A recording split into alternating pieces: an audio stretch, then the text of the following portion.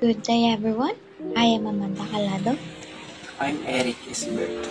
And I'm Kristen Suceso, and today we're going to discuss about the biography of a prominent Filipinos.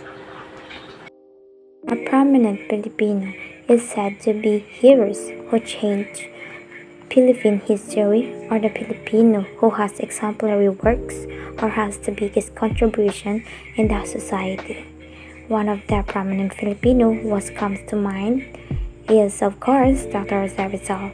Rizal is one of our national heroes who used plama to awaken the Filipino against the conquerors.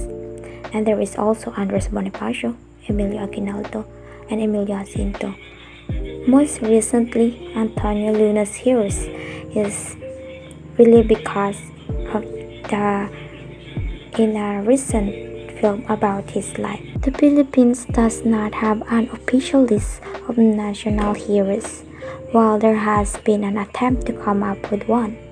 Legislators prepared finalize a list to avoid a surge of proclamations and debates involving historical controversies about heroes. Still, textbooks and flashcards don't hesitate to ingrain their names in our minds. It's interesting how these historical figures all bred the same familiarity as superheroes, with students already knowing their names and achievements by heart by the time they reach high school. Thinking about the personalities, you can't help but notice a pattern. They are mostly men who fit into the typical hero mold of machismo and valor, while historical books often devote entire chapters to the adventures and achievements of male heroes. Our female heroes, our female heroines are often bunched into one section, treated as footnotes or afterthoughts, despite also fighting for the nation's freedom.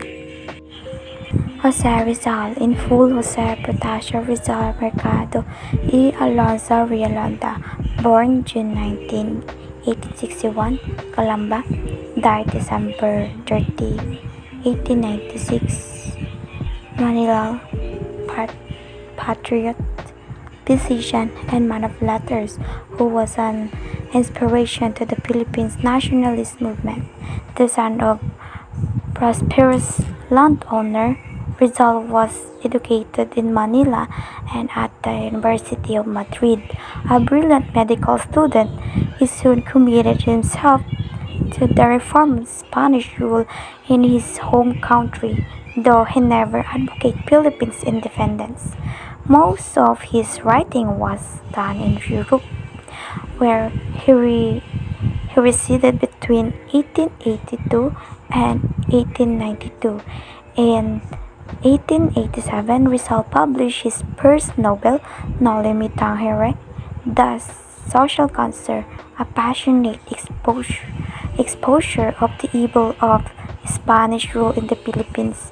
A sequel, El Filibusterismo, 1891, The Reign of Greed, established his reputation as the leading spokesman of the Philippines reform movement.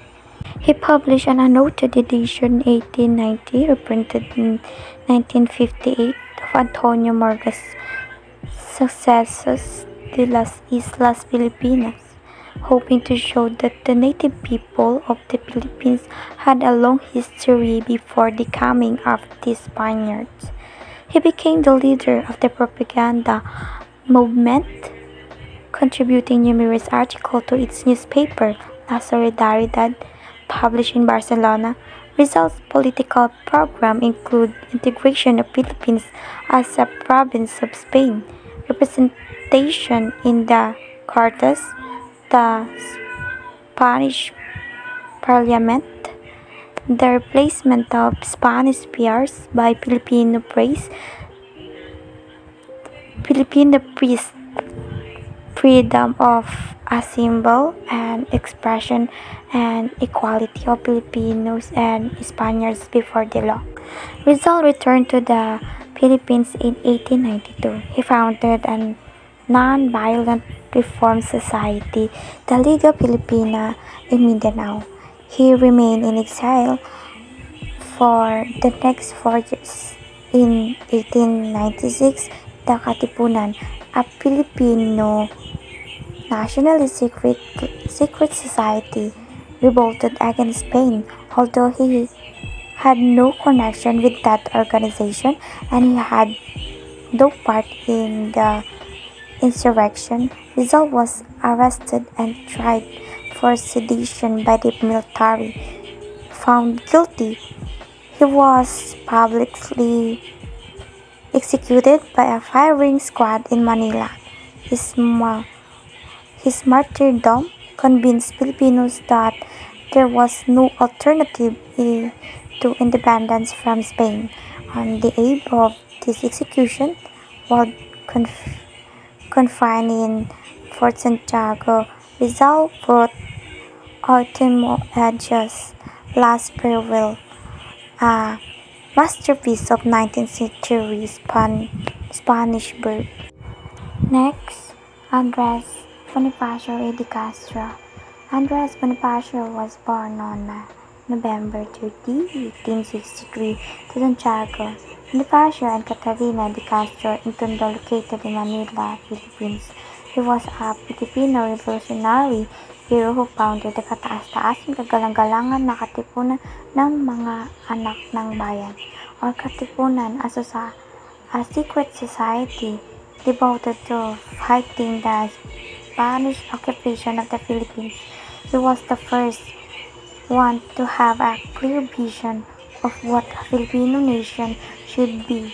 The father of the Filipino nation, he would later be known as Supremo, destined to change the history of the Filipino people. Bonifacio was not born and raised a plebeian. His mother was half Spanish, and he was privately tortured by a certain Guillermo Osmeña. But things began though for him when his parents died when he was 14 years old, forcing him to quit his study and look after his 5 younger brothers and sisters. He earned a living as a craftsman, a seller of canes and fans, and then he became clerk and agent for a foreign commercial firm, Fleming Account and Company.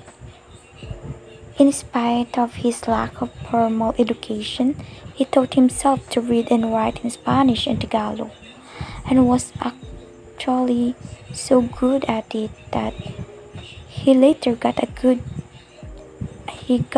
job as a clerk messenger for the German trading firms Pressel and Company. It was said that Bonifacio was interested in Western classic rationalism and read the works of Victor Hugo, Rosa Rizal, and Eugene Sue. He had a deep interest in reading books on the French Revolution and the lives of the President of the United States, and acquired a good understanding of the socio-historical process, although it must be argued that the main thing that made his later organizing activities successful would be his savvy to appropriate local consciousness and ancient Filipino accept the Katipunan, inang bayan sa dugo, kapatiran, kaginhawaan, and katimawaan or kalayaan.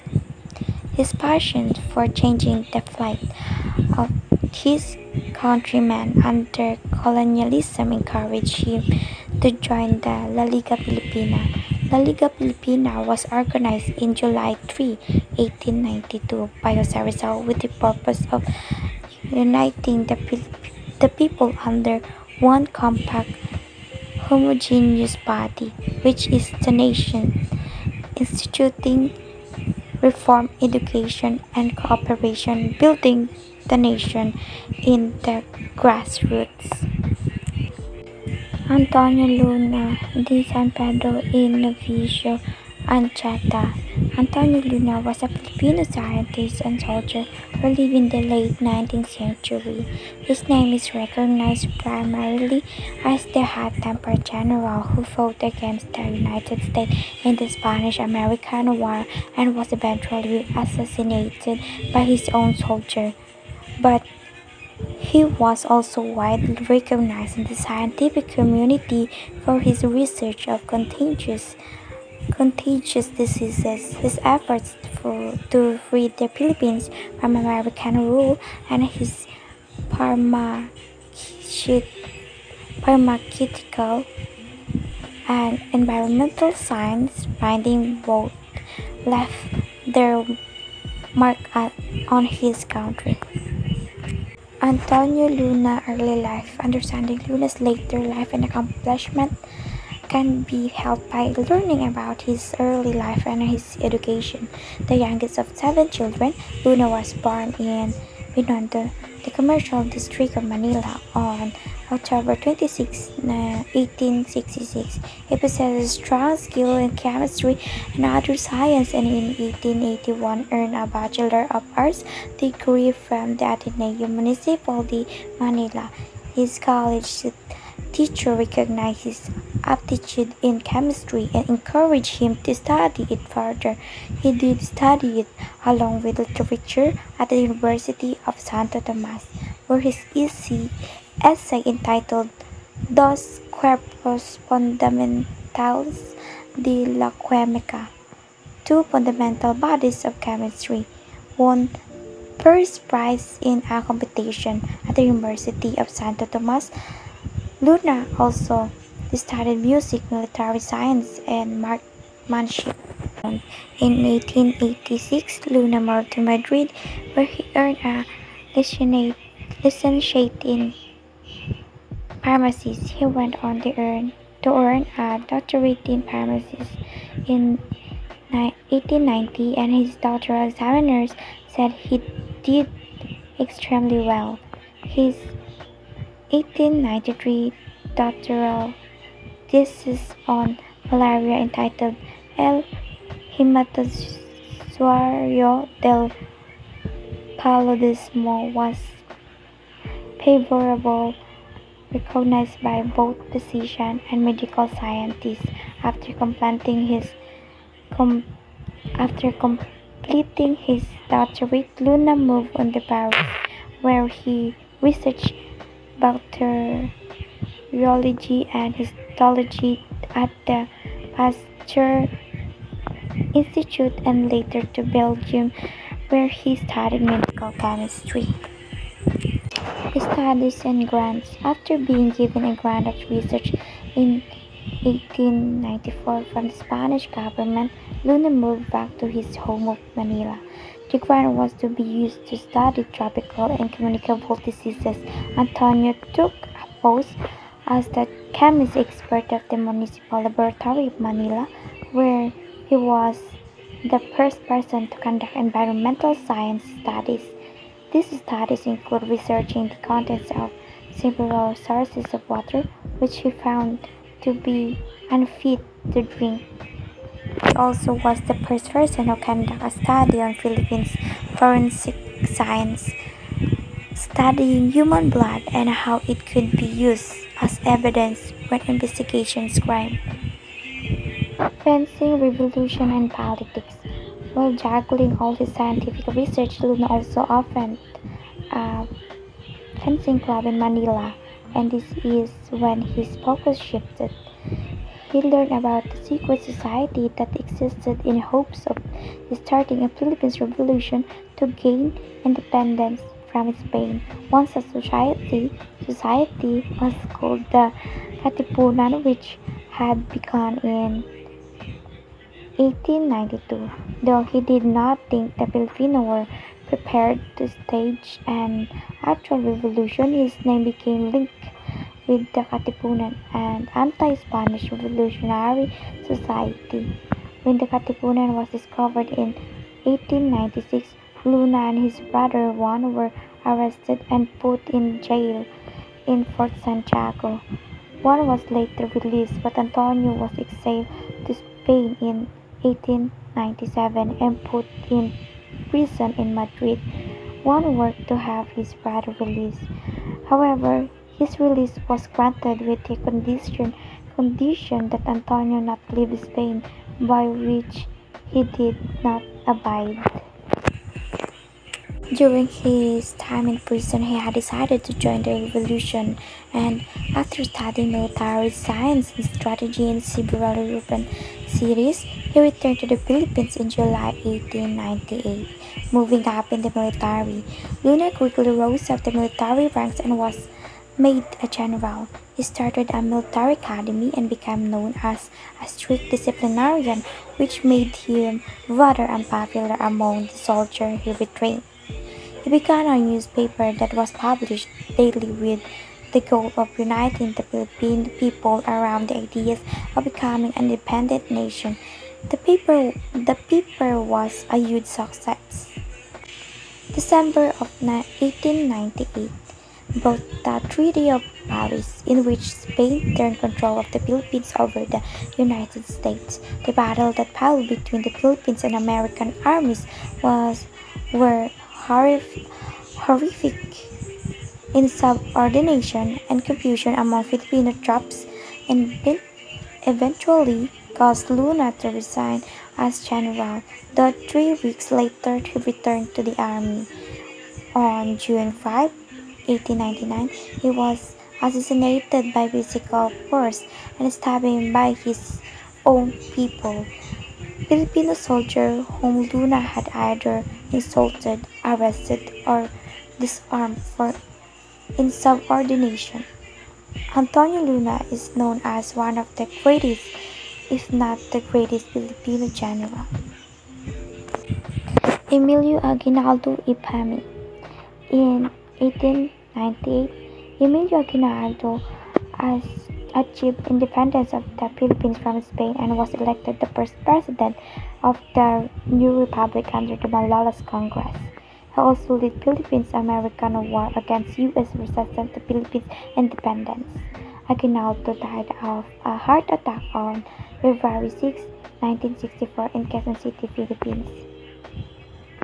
Early life. Emilio Aguinaldo was born on March 22, 1869 in Kawit, Cavite, Philippines. Nicknamed Young, Aguinaldo was the seventh of 8 children. His parents were of Chinese and Tagalog descent. His father, Carlos died when Aguinaldo was just 9 years old. Widow, his mother Trinidad sent him to attend public school in Manila. Having had to cut his studies short at the Colegio de San Juan de Letran due to a cholera outbreak, Aguinaldo returned home to Kawit, where he developed a growing awareness of Filipino frustration with Spanish colonial rule. While serving as the head of barter in Manila, he joined the Pilar Lodge chapter of Freemasonry in 1895. The Freemasonry was a government and church banned resistance group. It was through his role as municipal captain of this fraternity that Aguinaldo met Andres Bonifacio, a key figure in the fight to overthrow the Spanish rule. Independence from Spain. Eager to fight for the cause of Philippine independence, in 1895, Aguinaldo took up with a secret society of revolutionaries headed by fellow lodge member Andres Bonifacio. When the rival faction executed Bonifacio in 1897, Aguinaldo assumed total leadership of the revolution against Spain. By December 1897, Aguinaldo had managed to reach the truce of Biak with Spain. He and his rebels agreed to a surrendering of arms and accepted exile to Hong Kong in exchange for amnesty, indemnity, and liberal reform. However, neither side gave up their end of the bargain. The Spanish government did not deliver in full all that was promised, and the rebels did not truly surrender arms. In fact, Aguinaldo's revolutionary used some of Spanish financial compensation to purchase additional arms for the resistance. From Hong Kong, Aguinaldo also made arrangements to assist Americans fighting against Spain and the Spanish-American War, as neither peace nor independence had been achieved in 1898. Aguinaldo returned to the Philippines to resume his revolution against Spanish rule. Back in Cavite, Aguinaldo forcibly set up a provisional dicta- dic- dic- dictatorship after meeting with the Malolos Congress and drafting a constitution for a new republic on June 12, 1898. Aguinaldo at last declared Philippines independence, announced reform his hometown of Cavite. Aguinaldo proclamation put an end to fourth century of Philippines oppression under Spanish colonial rule.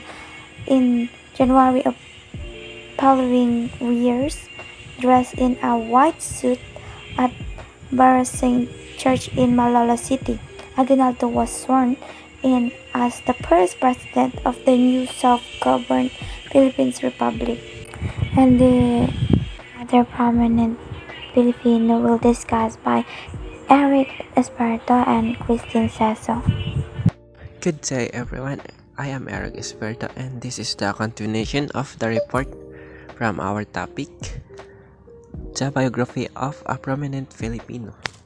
So after Aguinaldo, we have Jose P. Laurel. Jose P. Laurel was known to be the president of the Puppet Republic. He was elected as the third president of the Philippines by the National Assembly on September 25, 1943, and was inaugurated on October 14, 1943.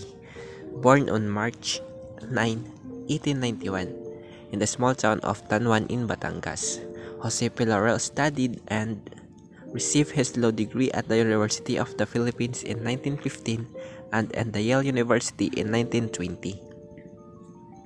His first entry in politics was in 1925, when he was elected to the Philippine Senate. In 1936, he was elected as Associate Justice of the Supreme Court.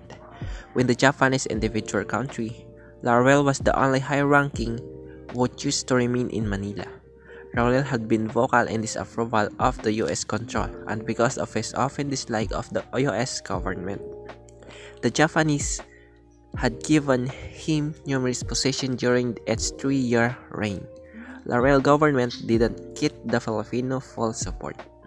During his first year, Laurel was shot twice by Filipino rebels, but by some miracle survived. After the war, he was charged with 32 counts for treason, but he never got into trial because of the general amnesty given in April 1948. In 1949, he ran again for president under the Nacionalista Party, but was defeated by Elpidio Quirino, standard-bearer of the Rebellion Party. Upon his losing the presidency, he was later elected as senator and as a delegate to the Constitutional Convention. He was recognized because of his support for women's freedom and rights, and his assistance in the Bill of Rights of the Constitution. When Magsaysay sat as president in 1955, Laurel became a lead of an economic mission of the United States. His job was to enhance and develop the relationship between the Philippines and the United States. In 1957, he retired from the political arena and led a journal life with his former wife, Pacencia Hidalgo. Jose Laurel died on November 5, 1959. Contribution and achievements. Since the early 1960s, Laurel considered a legitimate president of the Philippines. Organized Calibati, Kapisanan sa Paglilingkod sa Bagong Pilipinas or Association for Service of the New Philippines, a provisional government during Japanese occupation, declared martial law and war between the Philippines and the US or United Kingdom in 1944. With his family established the Lyceum of the Philippines. Second one is Carlos P. Garcia, the 7th President of the Republic of the Philippines.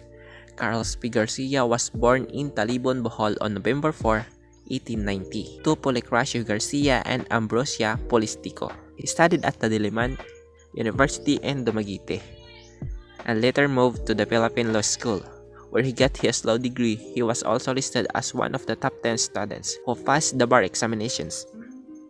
His first job was a professor at the Bohol Provincial School. During the Second World War, Garcia was involved in the defense movement against Japanese. He entered politics as a representative of Bohol in National Assembly. And then, he served a congressman, a governor of Bohol, and a senator of the Republic before becoming president. Garcia was also a part of the team that prepared and drafted the governing laws and policies of the United Nations. In 1945, he won a seat in the Senate and became vice president to Ramon Magsaysay in 1933. During Garcia's short term as a vice president, President Magsaysay assigned him as a Secretary of Foreign Affairs. Garcia assumed the presidency when President Magsaysay died in the airplane crash in March 1957. As a leader, Garen promoted a program of austerity. He said that austerity is the policy that means temperate spending that signifies more work, more thrift, more productive investment, and more efficiency. The result was less imports and more export. Thus the caption, Filipino Muna.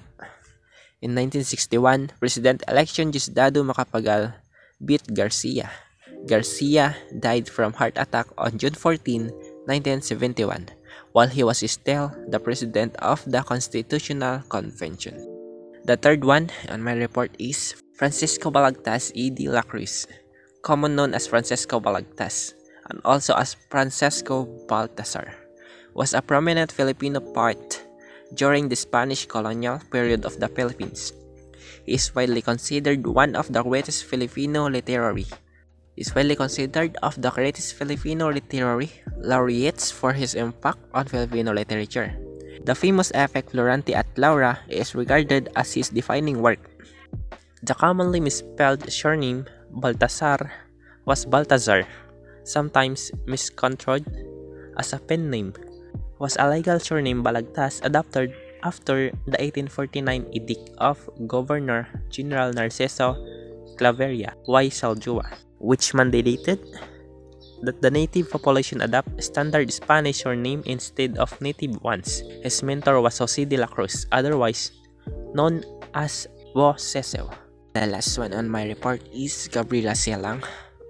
Gabriela Selang is perhaps the most well-known among all the Filipino heroines, but she is almost always mentioned in tandem with her husband, Chico. Since their achievements are usually written about together, many forget that she had her own fair share of heroic acts. As the first Filipino to lead an uprising against a foreign power, Silang was Ferris Ilocano warrior who assumed her husband's role as commander of rebel troops after his assassination in 1763. He rallied fighting forces, including the native ethnic people, to carry on the war against Spain in the home province of Ilocos, launching guerrilla attacks against Spanish garrisons, attack that caused Spanish soldiers to fear her name. Through her final battles at the liberation of Vigan, she led over 2,000 men to go against the army of over 6,000 Spanish soldiers backed by a powerful artillery. The battle proved unsuccessful for the general, so she and the 80 remaining troops retreated to unexplored regions of Abra, where they were eventually captured. The Spanish mid-hero witnessed the public execution of your men before publicity, hanging the general herself in September 1763. Despite the loss, Gabriela Selang is still recognized for her immense courage in fighting for the independence of Ilocos. Trivia: Gabriela Selang. Gabriela Selang was widowed twice in her lifetime. At 20, she was forced to marry a wealthy old man who passed away after 3 years.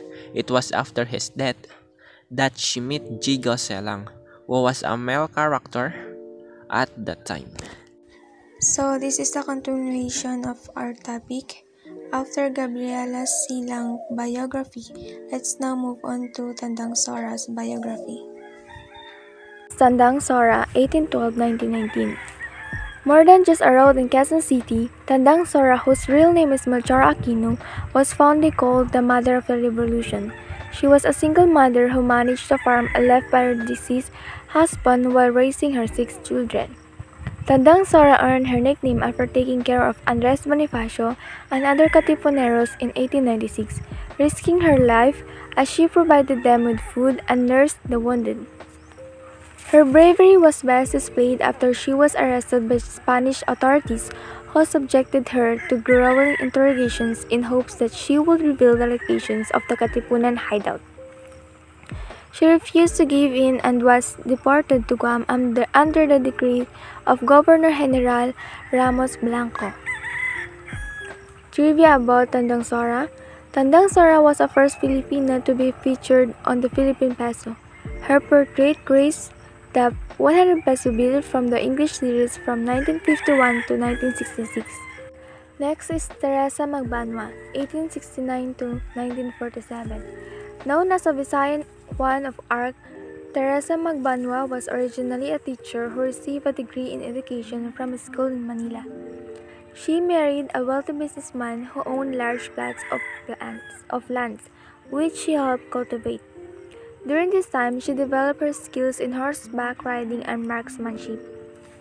Upon learning that her brothers joined the uprising against the Spaniards, she persuaded her uncle General Prefecto Pobiador to let her join the Katipunan's women chapter in Panay as an experienced horse rider and marksman.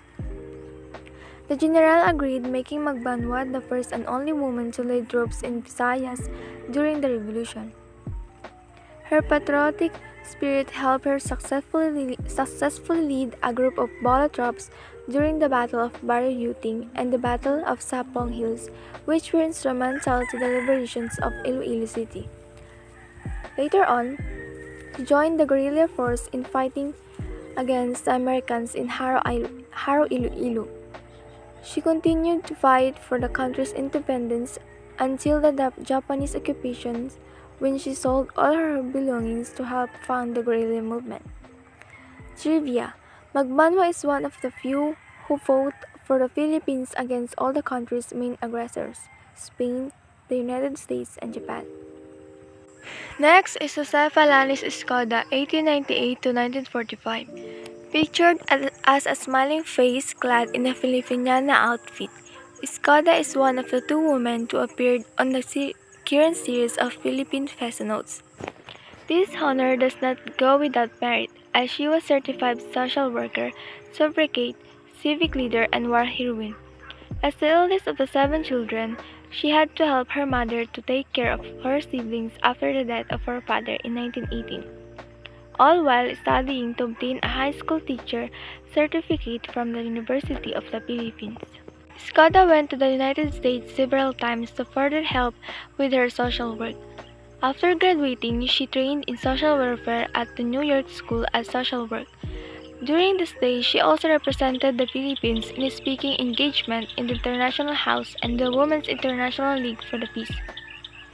Her second visit to the U.S., which was meant by Boy Scout training, she used to train young women's teachers from the public and private sector to become Girl Scout leaders.